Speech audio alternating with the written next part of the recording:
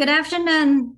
Thank you for tuning into today's event, Strategies for Chinese Companies to Navigate the U.S. Media Landscape, the first session of the CGCC PR and Marketing Training Series.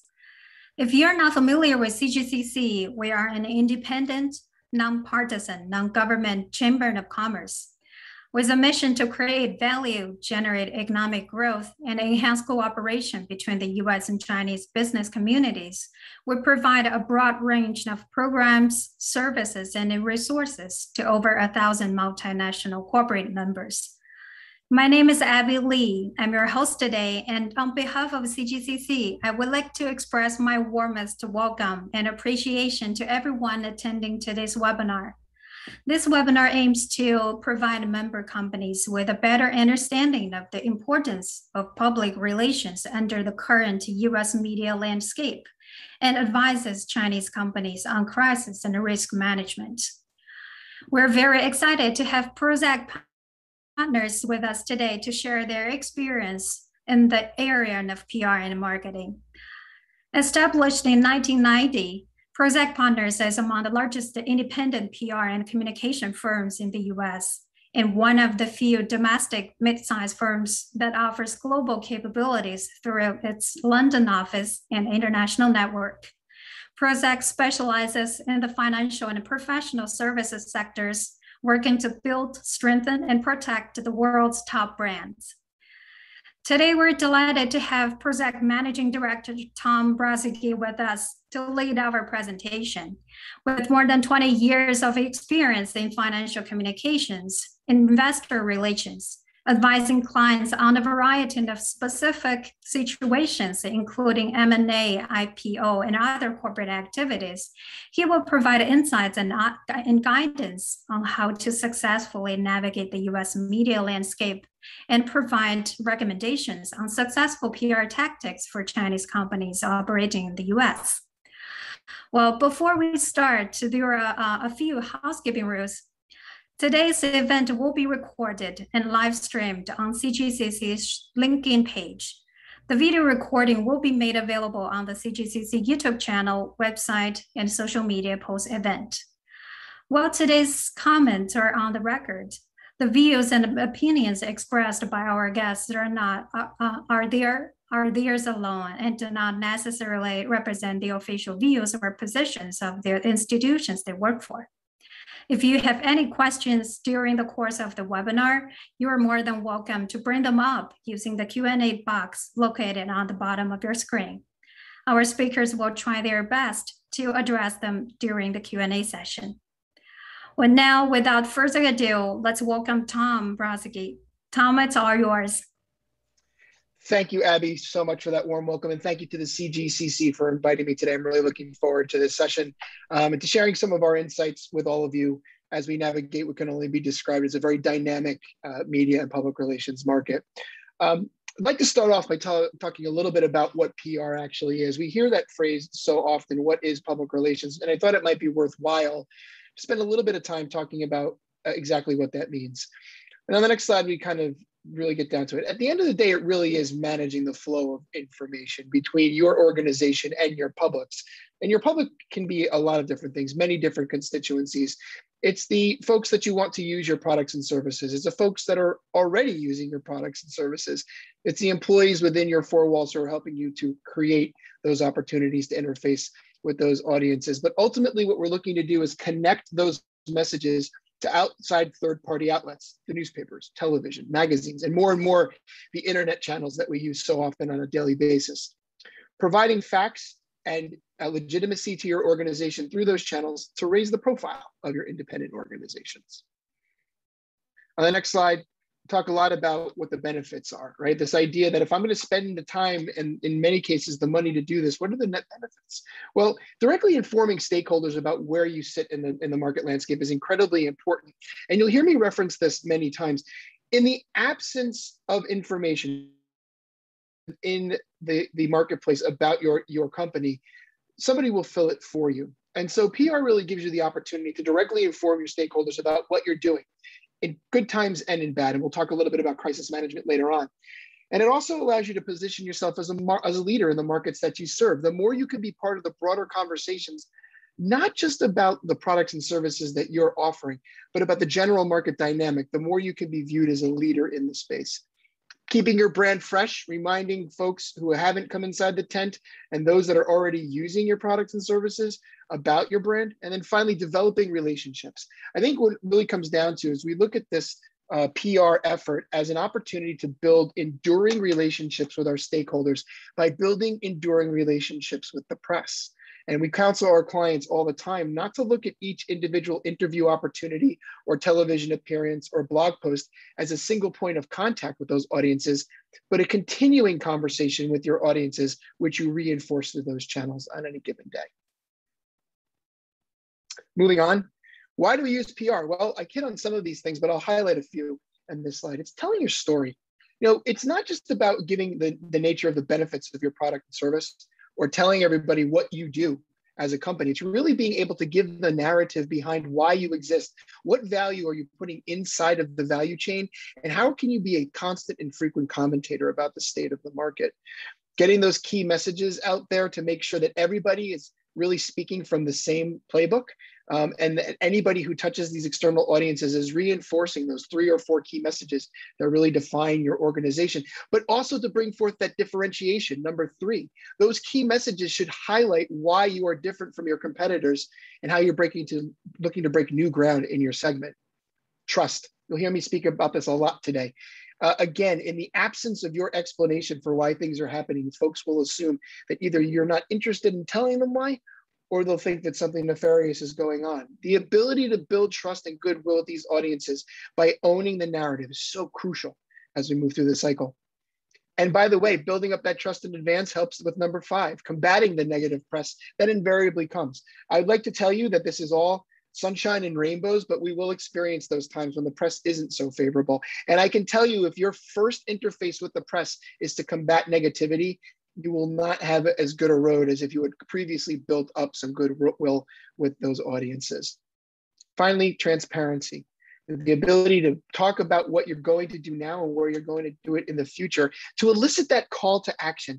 I think sometimes we view our interface with the media as just something we need to do, a box to be checked, but I look at it quite differently. I believe that each time we have the opportunity to interface with the media, we are creating an excuse for those audience to interface with our brands more deeply. And again, we need to ring that bell. We need to bring them in. They will not come there volitionally, because when you're not out there talking to the press, I can assure you that your competitors are. So that call to action is so incredibly important. And it's, again, not always just talking about the good things that are going on. There's a difference between offensive and defensive PR. And on most days, it can be pretty black and white. You're either trying to build and grow, or you're trying to protect and fix. I think we all know what those 2 modes are. When the press is good, it's about how you're affecting the marketplace in a positive way, how your brand is adding value, how you're bringing more people onto your platform. When you're protecting and fix, perhaps the news is not so good. You need to be out there managing that reputation. And again, when we think about the core tenets of PR, it's to promote, but it's also to protect. And sometimes we are a little bit on the defensive. I'll talk a little bit more about issues management and why that's so important in a moment. But you can see on the balance of this slide, really some of the 8 things that are so incredibly important to make sure that you're getting out there on a proactive basis in order to build and grow, and so that you have stable ground to protect and fix. The messaging and the corporate narrative, so incredibly important. What do you stand for? What do you mean to the marketplace? That brand development. What is that logo? What does that brand stand for? And how do you bring that forth? Interfacing with the media, of course, but buttressing that with thought leadership and executive visibility. It's not enough just to appear in the press. You need to reinforce that with points of view through your executive suite to constantly reinforce those brand and corporate narratives. Social amplification and digital media. I'll talk a little bit more about the intersection of those things in a moment, but man, if you're not participating in digital media, then it's safe to say you're currently being left behind. We've seen retail and more consumer-facing organizations lead the way, but for our more institutional members of the audience today, whether you be in financial services or other regulated industries, the time is now to engage in digital and social and paid functionality, because it is more and more where the media is getting their ideas and where your publics are interfacing with you. Many of us are in regulated industry. So how are we responding to changes in the marketplace from a regulatory or litigation perspective? Now, I know it's custom for us not to comment on pending litigation, against our firms, and I would advise anybody on this call never to comment on a pending corporate action. However, there are larger issues at play. If we do see a spate of new regulations or new litigations that are coming through our channels, is it time for us to make a comment? Is it time for us to understand or to express how we would handle a similar situation to reinforce to our audiences that we understand what the stakes are and that we're there for their protection? Design and creative services. I bring this up only because in the old times, 5 or 10 years ago, we didn't care too much about how these messages were reaching our audiences. When I speak of design and creative services, I'm talking about the packaging around our messages, infographics, how we present video on LinkedIn or other channels. These sorts of paradigms are becoming the norm. No longer is it enough just for us to publish the written word and expect that our audiences will be able to interface with them and understand them. Now more than ever, we need to bring some style and some creativity to the way we create these messages. It's the only way we can get these audiences to engage. Video is becoming the new normal, and print is somehow taking a back seat. And finally, on the bad days, management turnover or scandal. Sometimes the news is not so good, but I can assure you, if you've spent time on the first 7 parts of the slide, building up that goodwill at the marketplace and helping them to understand that you have a point of view, then you have solid ground to stand on as you talk about changes in your organization or perhaps some bad news that does hit the wire. It's easier for you to respond to bad news when you've already built a treasure trove of goodwill with your publics. You know, the delineation between PR and marketing is sometimes very, very blurred, but I think it's very easy to delineate at the end of the day. I think the reputation management is what public relations is all about, both for better or for worse. This idea about how we actively manage our reputation as a firm, how we bring forth good thoughts and ideas around the products and services that we're providing. That's really the job of public relations. Marketing is really promoting our specific services. There is a need for our services in the marketplace, and we want our customers and our potential customers to engage with us there. These two things work in lockstep. A few years back, you would be able to isolate public relations from marketing. That's no longer possible. And in fact, I would argue that public relations marketing, and for our publicly traded friends on the call today, investor relations, all work with each other to promulgate that good view of the company. How we are minding our own store and our balance sheet reflects very much about our reputation from a company perspective, and also how we market our goods and services. True partnership between those 3 parts of the triangle are really necessary in today's day and age to make sure that we're getting out in front of and owning our own narrative. To be reactive in any of these modes can be very problematic as we move through the cycle. And what tools do we use in PR? Bringing it back to that lens. You may have heard this phrase before, that there are three legs to this stool. They are earned, paid, and owned. And this is largely true. There are gray areas. You see the overlap in the Venn diagram, but ultimately what earned media is probably what we're most familiar with in PR. It's the media relations piece. It's the sharing of information through clearly defined channels, whether they be digital or traditional, but us telling our story, us being able to share what we do with the marketplace. The paid media piece is advertising, and advertising takes many forms. It's no longer just banner ads or television commercials, it's pay per click. It's using new digital channels such as LinkedIn to amplify our content, paying through to get people to pay attention to what we're talking about. And I can go into that in more detail later on. And then finally, the owned media, which is the things that we own that reinforce that brand message, our website, our blogs, the social media that we're putting out there every day, whether it be Twitter or LinkedIn or other types of platforms. But ultimately, these 3 things work together and should echo each other.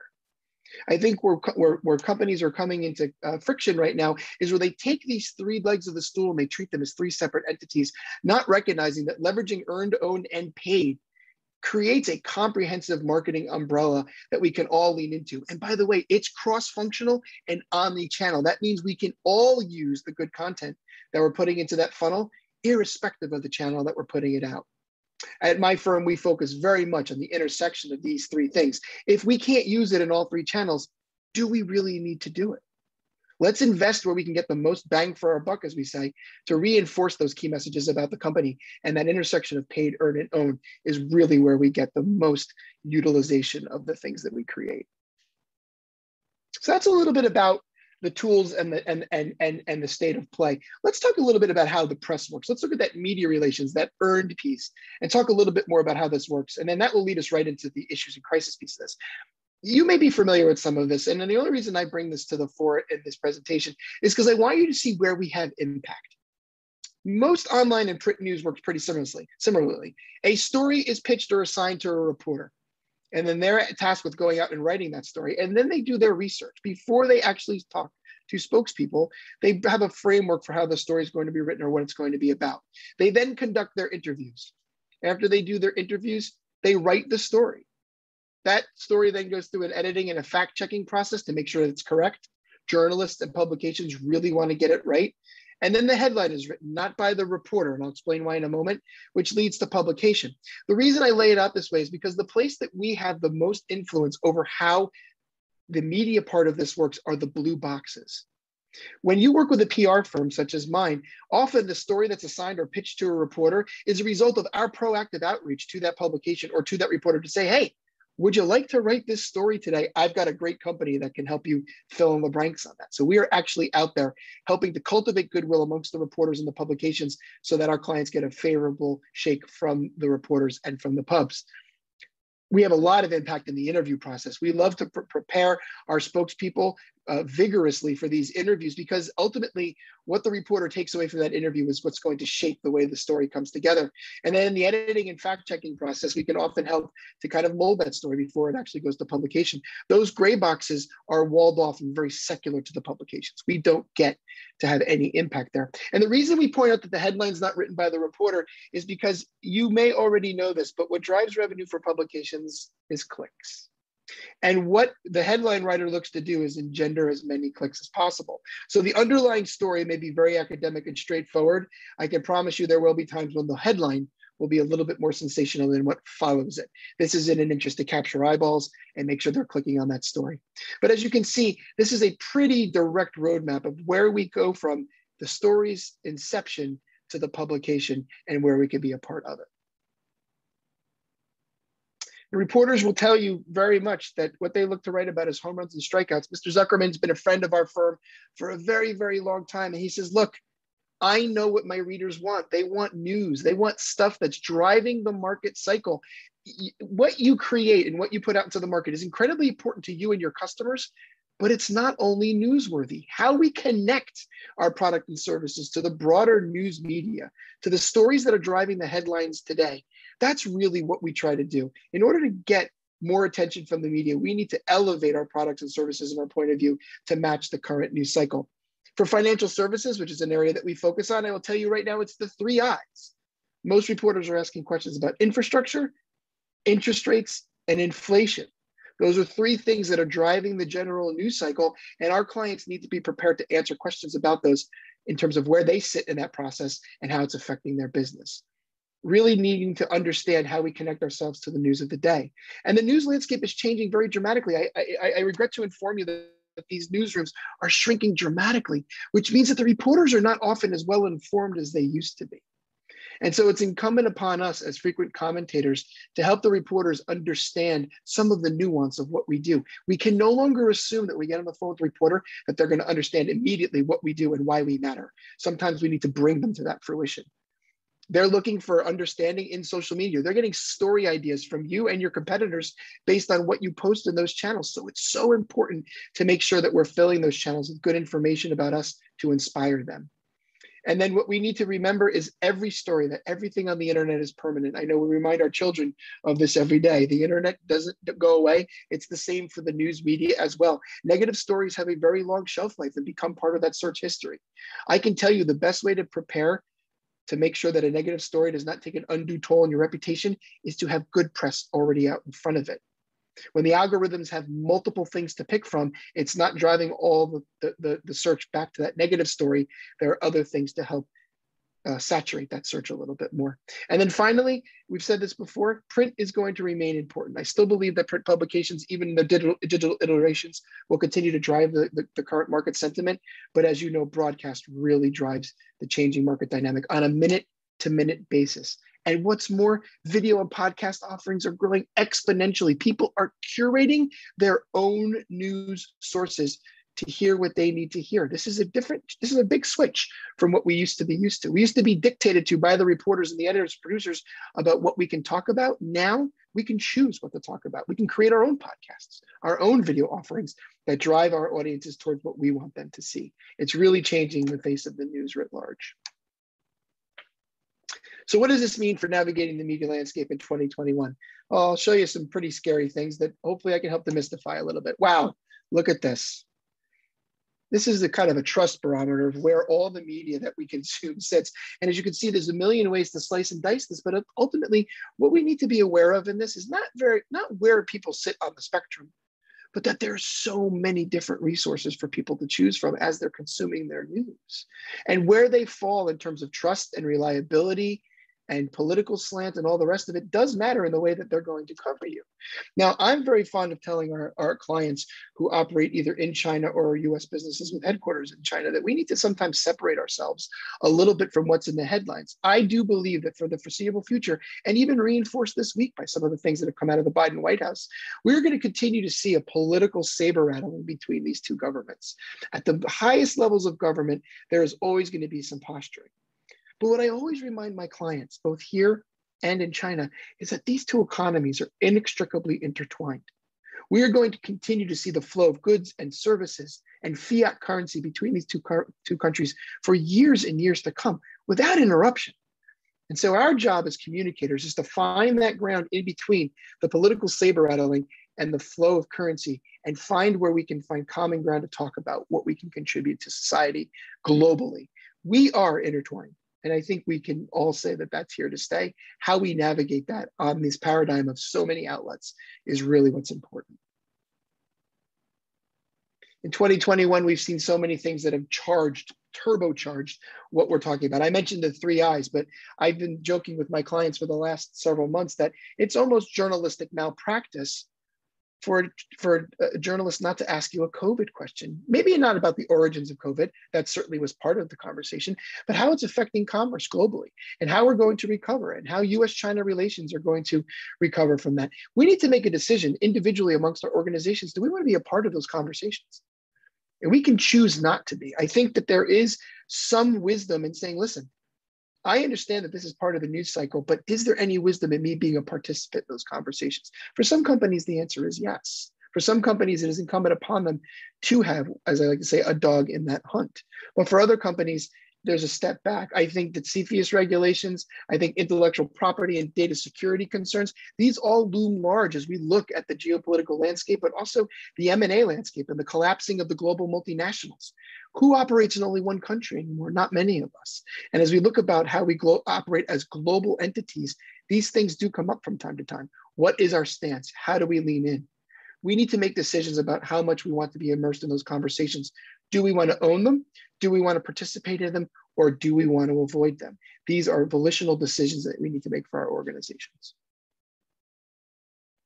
Which leads us to issues in crisis management. You know, it takes, I think Warren Buffett once said it takes 100 years to build a good brand and only one media story to completely tear it down. I think that that's not overstating it.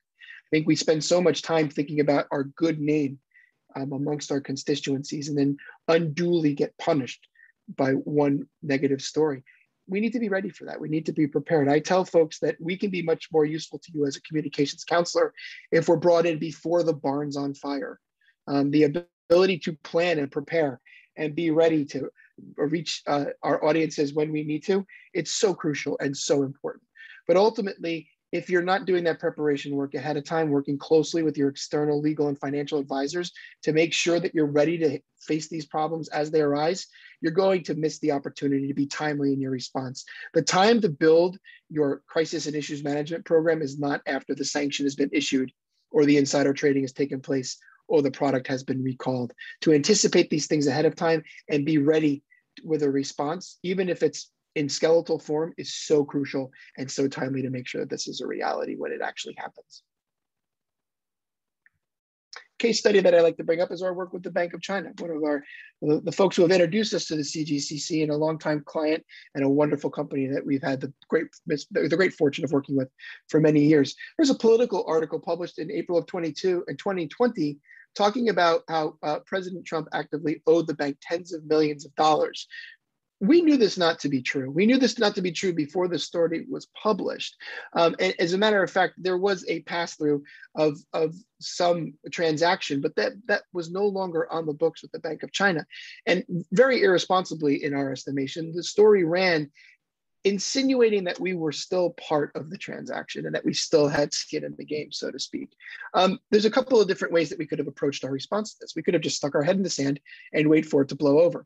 But in speaking with the senior leaders at the Bank of China, we recognize that the reputational damage that we could sustain in the US as a result of this affiliation could be very detrimental on a go-forward basis. So working in tandem with our partners at the Bank of China, we proactively engaged the most senior editors to say, listen, we understand that this is an important story about where Trump's money has been held and continues to be held, but we really want you to get it right. We are owed the duty of care for you to illustrate that we are no longer in the mix on this transaction anymore. And what we were able to do was share filings and data that showed, in fact, that their reporting was wrong. And in this particular instance, to encourage the editor and the writer of the story to reframe the story in an appropriate way. With the continued pressure continued to mount because we reached out to the other publications who had published the story after the fact and gotten them to retract their stories, it became incumbent upon Politico to then walk their story back and admit they had made a mistake. Now, without the help of a good PR agency, and in this case, thankfully, it was our opportunity to help our partners at BOC, we put forth our best foot to not be aggressive or to be defensive, but to basically say to Politico, you have a responsibility to your readers to get it right and work hand in glove with them to get the correction. Now, I have to say, we were very disappointed that the story came out in its original form to begin with, but the outcome was the ability for us to really correct the story, go back on the record, get a new piece written that walked back the original piece, and it affected a memo internally at Politico to make sure that the series of errors that they made in that reporting were not going to be replicated going forward. Working in tandem with your communications partners on the external and the internal team, that's how you affect this change. That's how you can manage these situations. And there's been other instances of crisis and issues management over the past few years that we've worked on and I think are very important. So a very important one was, the scourge of gun violence in the US continues to drive headlines on a day-to-day basis. Unfortunately, usually because there's been another shooting, but it also extends into the business community as well. One of our clients, TD Bank, was a financier, a client and financier for Smith & Wesson, one of the biggest arms manufacturers in the United States. When they were confronted by the Attorney General of New York about our desire to fund this, Prosek was brought in to help manage the message around how TD Bank was in fact funding this company and reminding the press that yes, while Smith & Wesson does in fact make firearms, they're also one of the biggest purveyors of firearms for law enforcement, and that there are some things within that sector of the marketplace that are necessities, and that TD Bank was proud to stand with its clients. But more importantly, managing the flow of information to the external audiences to make sure that the things we went on record with were factually based and put the company in the best possible light. You may remember how the US EPA in 2015 issued a violation of the Clean Air Act to Volkswagen because they had been falsifying their documentation for their emissions data. It took them an incredibly long time to respond, incredibly long time. For a company of that size, international operations, they really got themselves behind the eight ball because when you don't have something to inject to the conversation, it's almost a tacit admission, that the EPA was right. Now, in this particular instance, they were, but for Volkswagen to first deny that it was the case and then to have to walk back that denial weeks after the fact did nothing for their reputation. Now, they've spent a lot of time in the ensuing years rebuilding that reputation. I think one could say that they've done a fairly good job of it.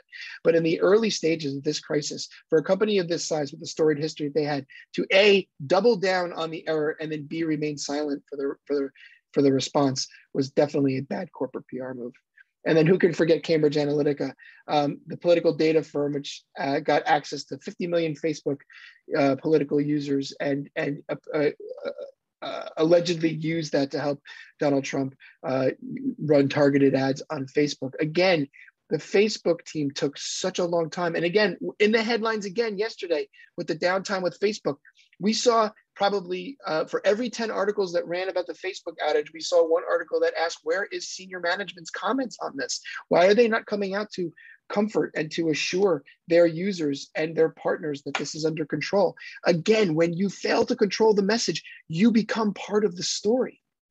And while everybody was opining as to what went wrong, stories started to be written about absentee management and how they weren't coming forward. Now, they corrected it later in the day with a series of statements, but I cannot stress enough To everybody on this call today, in the absence of good information that the press can respond to, they will fill that vacuum for you. Even if all you can do to come forward is to say, we are aware of the situation. Of course, it's very serious. We'll provide you with an update when we have one. But in the absence of any response at all, the press will waste no time in creating that narrative around the situation for you. I will stop there, and I'm very appreciative of the time and attention that you've given to my remarks. I wanted to leave ample time at the back end of this for your questions. I hope I've given you a good framework of what the difference between PR and marketing is, the different types of tools that we can use, and really given you a little bit of a framework for those of you who may not have been familiar with some of this stuff. But I'm really happy now, and I always love to entertain questions for the audience to drill down or give you more specific examples or answer any questions that you might have. So with that, I'll turn it back over to Abby to help navigate the Q&A session. Thank you, Tom, for that insightful presentation. It's great to learn some critical, concepts in PR and in marketing, to understand how the press and media work. Also, it's very valuable to know that companies, especially Chinese companies, probably should take a strategic and a proactive approach to tell their stories, share their industry opinions, and make that presence in the market. So thank you. I'm sure our audience has learned a lot, and the questions are start to piling up. So I have the first one that it goes to like a general. I've seen many Chinese CEOs are reluctant to actively speak to the Western media because they want to control the narrative. So what advice would you give for them in terms of how to get attention from the local Western news, or to reassure them that there will be both negative and positive pieces? Such a wonderful question, and one that we struggle with, not just with Chinese CEOs, but global CEOs. This will not surprise you. There are cultural aspects at play here that make it difficult sometimes to convince some officials at companies to engage with the media. They feel that they're either being treated unfairly or will, because of where the company is headquartered, might not get the similar respect that they deserve. I can't argue with that. What I will say is I think there is a learning process. This is not a binary situation. It is not, we either need to participate with the media or we don't. And I do think that there are ways to very delicately and surgically get your CEOs to understand that, yes, there will be some negative and positive pieces, but to not participate is to lose. I'm very forceful about this when we speak to our executives. Again, you cannot always stop a negative story from happening, but I promise you, if you don't participate in the media, those stories are going to come out anyway, and without your comment. And I always counsel our clients that it is sometimes better, if a negative story is going to be written, to at least have your statement within it. So at least you can say, look, we tried to get the reporter to understand our point of view. In the absence of that, you're letting them drive the narrative. I recognize that for some of our communications professionals on that call, you're probably nodding along and shaking your head all at the same time. I know you've had these conversations with your executives. What I would say is take heart. Again, this is a marathon, not a sprint. Sometimes getting them to do a low risk, high reward type of piece with a friendly reporter, acclimate them to Western journalists, help them understand that not every journalist is out to get them, give them the opportunity to interface in a safe zone before we kind of expand and get to the more, perhaps higher risk sort of opportunities in top tier media. But I can promise you, the less we participate, the more that narrative is going to be spelled out for us. And I think that's a very dangerous road to travel. Thank you, Tom. There is one question that goes back to one of your slides, actually. Sure.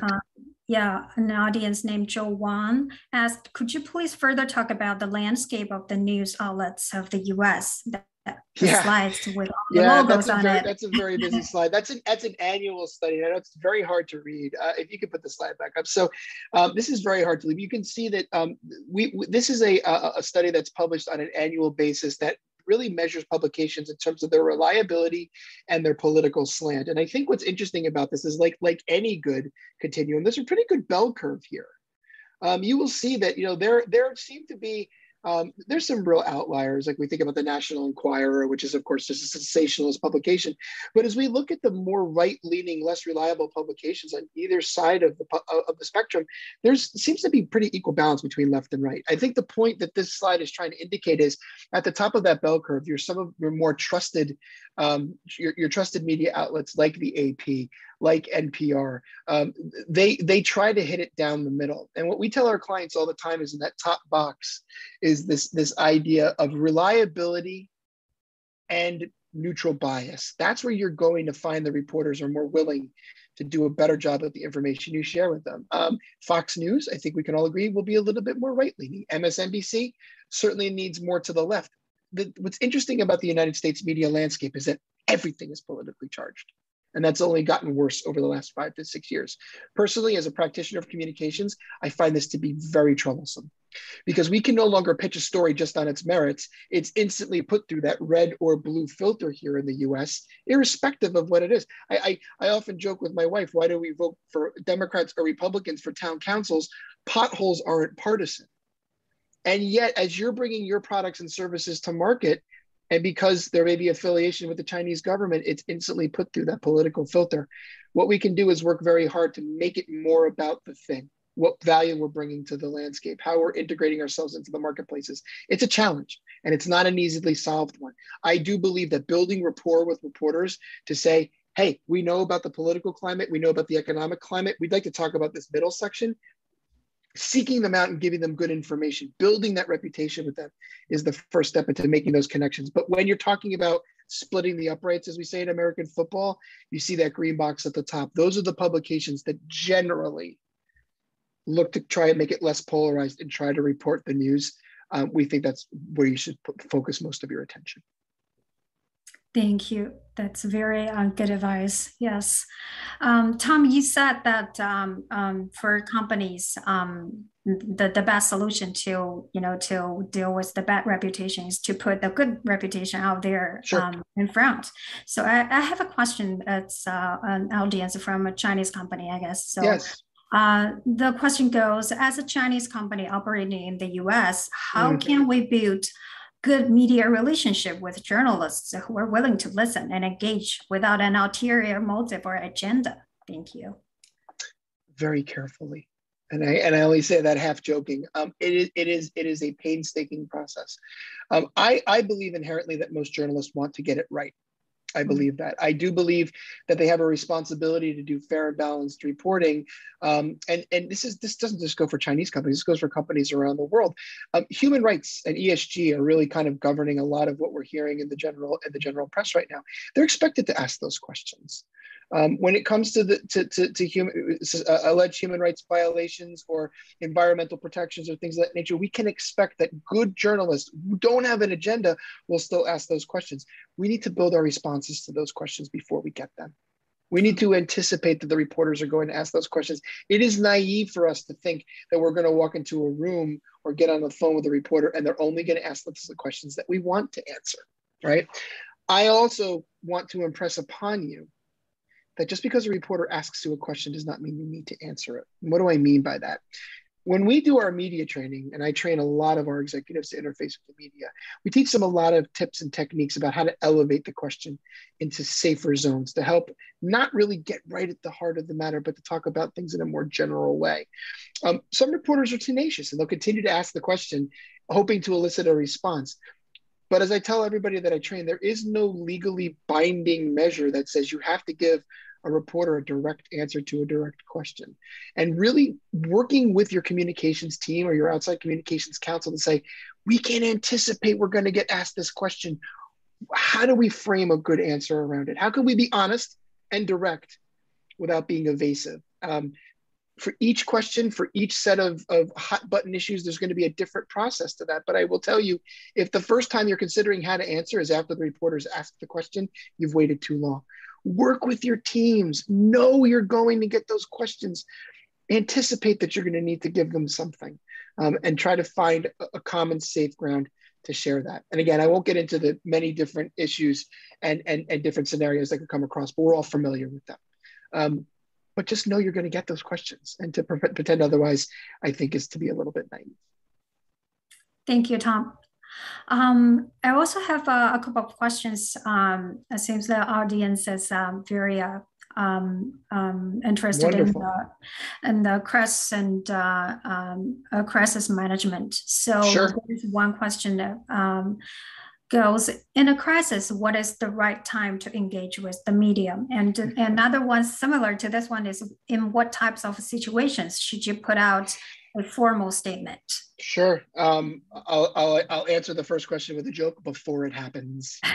I mean, honestly, I'm only half kidding when I say that. I think when we plan, I'm actually traveling. This background you see behind me is I'm actually in a hotel room because tomorrow I'm running tabletop exercises. I'm doing crisis tabletop exercises with one of my clients in anticipation of things that might happen.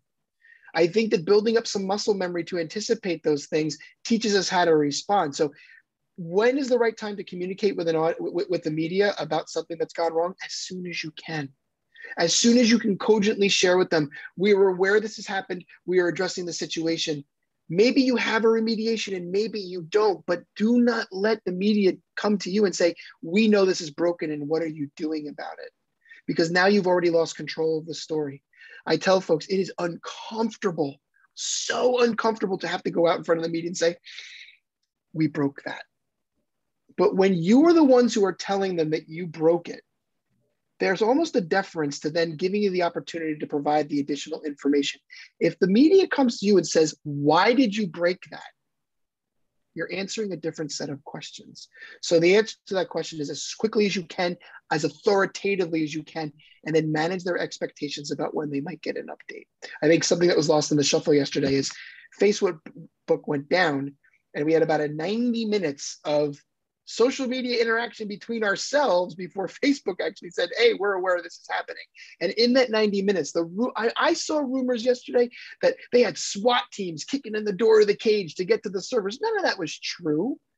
But because there wasn't an official statement from the company that was having a problem, everything, all the rumor, all the innuendo became lore, became fact before we actually knew what was happening. Again, own it as soon as you can. And when is it okay to put out a statement or when you should put out a statement? Again, it really depends on how much reputation you need to manage. There are certain things that don't need, and people say to me, oh, key person risk. We've lost a senior executive, not for any nefarious reasons, but just because they're retiring or moving on. Own that narrative. Own that narrative. If somebody retires or leaves the company and they're a senior person and you don't tell the media, their knee-jerk reaction is they were forced out, they were asked to leave, or they were fired because they did something wrong. That's an easy one. If we have a senior leader who's been with the firm for a long time and is going to go retire to spend more time with their family or their grandchildren or pursue their passion for travel, there's no harm in telling the marketplace about that. Oh, and by the way, here is their successor who's going to do an equally wonderful job. Those are missed opportunities to manage stories that really aren't stories. But if something is really broken, if there's really a crisis, again, I think putting out a statement as quickly as possible to say, at least we acknowledge that this is happening. And we're going to get you more information as soon as we can. So crucial to say we are a good actor. We are a good participant in this market. We are here to share information and we'll sort out who's at fault later on, but we just want you to know we're in front of this. So I think sooner rather than later, and a formal statement, often a very important way to do that. Gotcha, Tom. As quickly as possible and take that advantage as much as you can, right? Absolutely. It shifts very, very quickly. Thank you.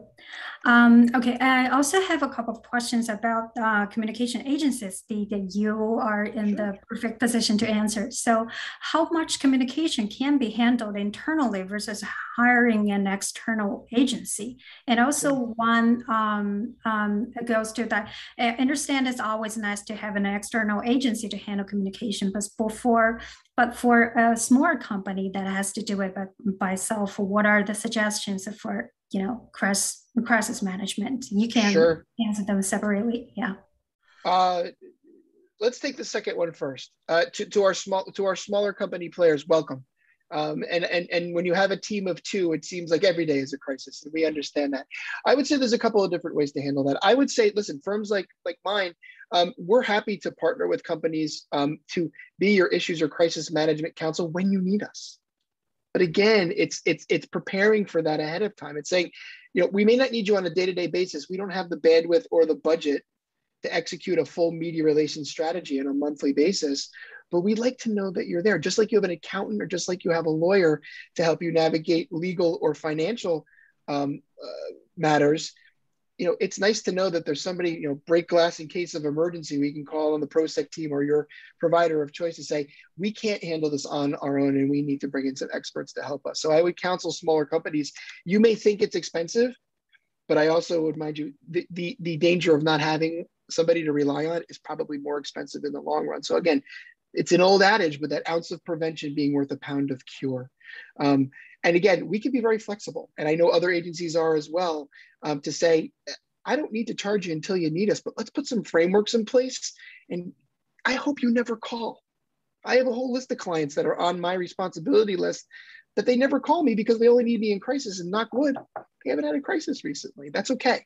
But I do think that building up some frameworks, having a crisis guidebook, doing those tabletop exercises, kicking the tires to be prepared, and then hopefully you'll never need us. But that's one way that smaller companies can say, if it ever goes south, I have a resource to call upon. And I'm sorry, Abby, can you remind me of the first question again so I can make sure I address it?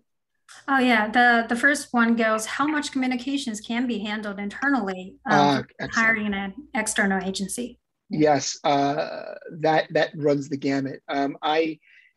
We have certain. I think for us, one of the types of companies that I love to work with the most are mid-sized companies, where they actually say, "Look, we're owner operators. We've got some heft and some resource, but we don't have marketing and we don't have PR." And so we kind of come in and fill that role for them as an outside operator. Sometimes we graduate our clients. We grow with them over time, and then they'll hire a chief marketing officer or a chief risk officer, right? It really depends on the size of the organization. For some of our bigger clients, they already have 25, 30 people in PR, and they bring us in just to be an extension of that team. So it's not a really good answer to your question, but I would say look at your organization and your risk profile, especially when it comes to issues in crisis. Do I think that every organization needs some sort of communications risk manager? I do not. But I do think that any marketing people or PR people that you have within the organization should be cross-trained to be the first line of attack or defense against those crises. They should be at least able to catch the football before they pass it off to somebody else. They should be trained in how to intake the negativity and say, okay, this now exceeds my bandwidth or my capability. I need to bring in other partners. Now, for some of our clients, we're already there as their PR partner, so we can elevate to their crisis partner, as in that example I showed you with Bank of China. And for others, as I said, we're just on speed dial when they need us. But I do think for each organization, measure your risk sensitivity. How often do you think a crisis will be present? And then build around that. Anticipate so you can react. Don't just react. Okay, thank you, Tom. I'm happy to see our audience are actively engaging with us. And I'm happy to answer them as long as we have. These are great questions, guys, and I'm so happy to answer as many as we can in the time we've got. Sure. So as a follow-up on crisis management, there is also a common thought that we should wait until the storm is gone. Don't engage to escalate the situation. So what's your comment on that? Not anymore. I mean, I think that there was some conventional wisdom, maybe 10 or 15 years ago that let's see how bad it is before.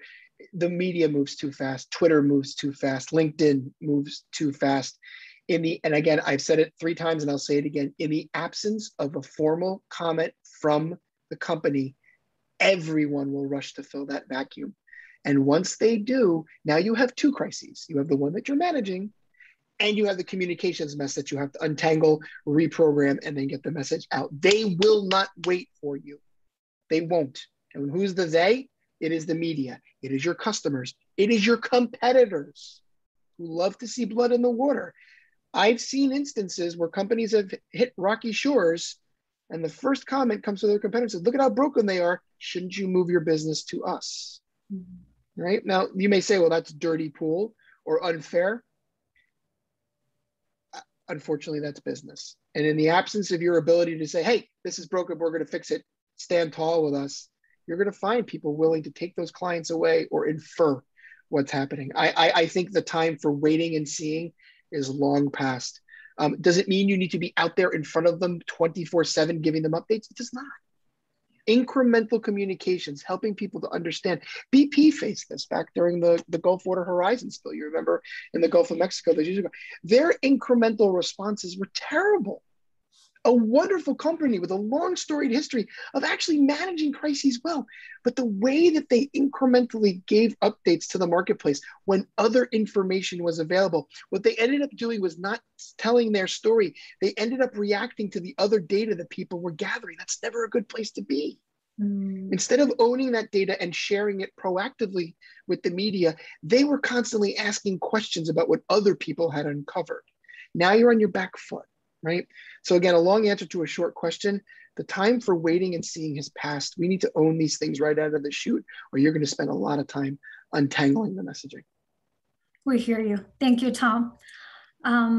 So for a lot of companies, there are many agencies on the market. It's sometimes hard for them to find the right one. So I have a question, like, what do you think is the most important factor that makes a PR agency stand out among others, since there are so many in the US market? So I'm glad you asked that question. And I'll try not to make this a commercial, but I will tell you from my own experience, I've been with Prosek for 17 years. I'll tell you what I think stands apart. It's competency. It's competency. I think that the actual aspects of PR, raising visibility, they're not that complicated. It's understanding your clients' component industries and the value they provide that ecosystem. When I talk about how we promote our clients, when I talk about, I'll use BOC as an example, a longstanding client, a wonderful relationship. They've been such a great partner over the years. We don't just talk about what BOC does. We talk about where BOC is. We talk about where BOC can provide comment and affect the conversations that are having at the regulatory level, right? It's not just about what you're putting out there. It's the ability of your agency to say, not only do I understand you, but I understand your place in the market and your place in the world. And how do we thread those needles on a daily basis to make sure that you're getting the good news out there? A follow-up question that I see around Joe's question is, how do you make the good news travel fast? Have something good to say, right? You cannot wait for the reporter to come to you and be like, hey, company, tell me something good about you today. That's never going to happen. It is tenacity. It is being out there in front of them. It's constantly looking for those opportunities to say to the reporter, you need to talk to my client today because this is the news cycle and they're experts on that. It is proactive, not reactive. So Joe, getting back to your question, number one is competency. Do they know your business and know it well? Do they know the reporters in your space? Can they interface with them? Can they take what you do and not talk about all of it, but just the things that need to be talked about today? Life, and more important than anything, do you have chemistry with them? I think we forget sometimes that when we talk to reporters, we're talking to human beings, right? They're just looking to write a good story so they can get paid so they can take care of their families too, right? That's really what this is about. And I think your agency needs to have good chemistry with your company so that you like working with them. It's no fun to work with a partner that either doesn't get you or doesn't seem interested in you. And if we can give you good interface with the reporters and we feel comfortable working with you, it all starts to work together. Test the chemistry. I think that RFPs are great. I think that pitches and ideas are great. Meet the team. These are the people you're going to send out into war on behalf of your brand. You should like them and trust them. Test that. I think that that's really the hallmark of a good agency. But good news traveling fast. So again, on that follow-up question, guys, good news does not travel fast. You need to make the good news travel. That is the hard and fast rule. Nobody is going to write nice things about you just because they woke up this morning and decided to do so. They've got to be pitched the story. You've got to keep on them. You've got to reinforce to these reporters over a period of months and years that you matter. And then they will start writing good stuff about you. That's it. The bad news, that's out there in a heartbeat. Everybody loves tragedy. The good news, you got to work a lot harder to make that part of the cycle.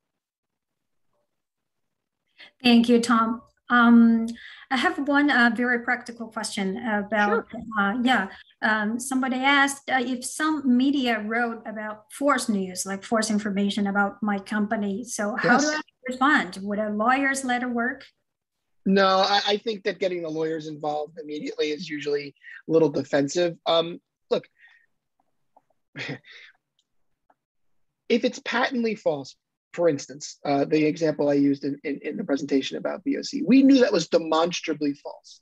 What they printed was factually inaccurate. That transaction no longer resided on Bank of China's balance sheet, therefore the report was erroneous. That's an easy one. Getting the correction is not easy, but being able to go to the reporter and be like, wrong, false, here's the data that shows it. That you said it was 25, I have data that says it's 26, you need to fix this. Those are the easy ones.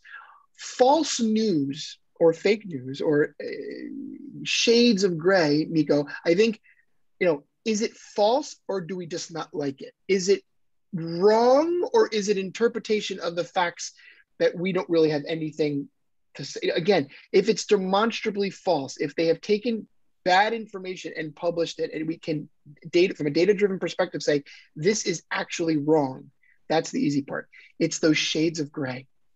And again, we talked about before, filling the vacuum. Most of the time when we see false news, it's because we refused to comment, didn't go on the record, didn't try to get the right information, and they're drawing an inference from what they know. And unless we can actually say to them that is actually factually inaccurate, now it's a bad story that we don't like because we're not a part of. So again, a long answer to a short question. The only time you get lawyers involved is when they've actually libeled you. They've printed something damaging to the brand that is demonstrably false, and you have a case. But getting a lawyer to write a letter and said, we didn't like your story because it made us look bad, and that falseness is just the negativity, I think that that's a bad. And again, how do you prevent those bad stories from being written? Build relationships with reporters ahead of time. So when it comes time for them to include you in the story, you already have some capital to spend with them to get a better story written. Again, Nico, it's a marathon, not a sprint. You got to start early and build those relationships over time. I think Chinese companies are starting to see the light here in the Western media. This goes for Europe and for the US. You're starting to recognize that if I can get in with these reporters early, if I can start to share good information with them early, not even necessarily about me, but about the market, I become a trusted resource. They're going to treat me a little bit more fairly. I think that that's where it starts. Okay, great. Thank you, Tom. I hope we could keep this conversation going, but as the time is tight, let's accommodate one last question. So this one is about social media. So yes, with social media like Twitter, is it better to not be on it at all to avoid being pulled into negative scenarios, or how to navigate the dynamics there?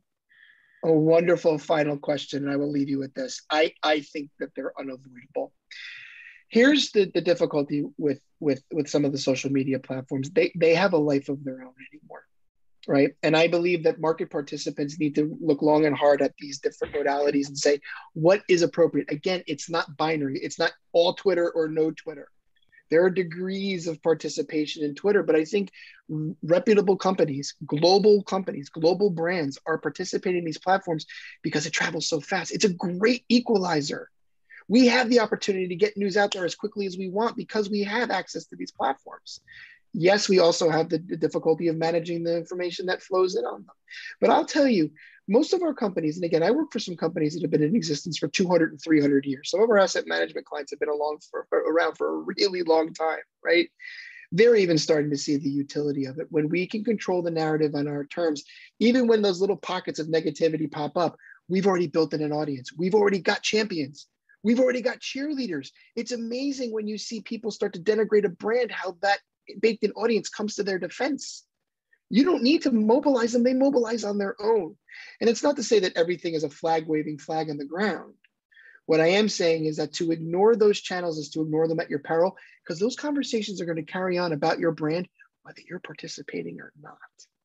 And I think that that's the key there. How much, how little, that's up to each individual organization, but I do not believe that you can ignore the digital channels anymore. You need to be a participant to be taken seriously as a corporate communicator. All right. Thank you again, Tom, and the Prosek team for sharing your insights and experience with the group. Well, I hope the perspective and knowledge you shared today will be useful and beneficial to our member companies and attendants. I'm sure of that. Yes. So thank you again, Tom. Well, lastly, before we call it a day, there are a few announcements we do want to make here. So CGCC will be hosting these exciting events in October. On the 13th, we will have several Chinese companies to share their experiences and stories on operating in the U.S. This event will be in Chinese. The next day, on the 14th, we will host an event talking about what if I got a subpoena, the key strategies and considerations for Chinese companies to prepare for and respond to U.S. subpoena. So please feel free to scan the QR code on the screen to RSVP. And next, we are very excited to announce that the CGCC 2022 Lunar New Year of the Tiger Gala is returning to an in-person celebration on January the 19th, 2022 at Cipriani 42nd Street in New York City. Well, the gala will celebrate the resilience of our businesses and communities and show appreciation to impactful leaders as we reflect on the challenges of the past year and anticipate a positive rebound in the months to come. So please save the date, mark your calendar, and join hundreds of friends in being part of this landmark gathering and support us to reach, inspire, and activate our community. So for more information regarding gala sponsorship and partnership opportunities, feel free to contact us anytime. Please also visit our website, follow us on social media, and subscribe to our daily newsletter to connect with CGCC. We'd also love to hear from you, so please make sure to fill out the short survey that will pop up when you log out. Thank you all again, and we look forward to seeing you at our upcoming events. Thank you again, Tom.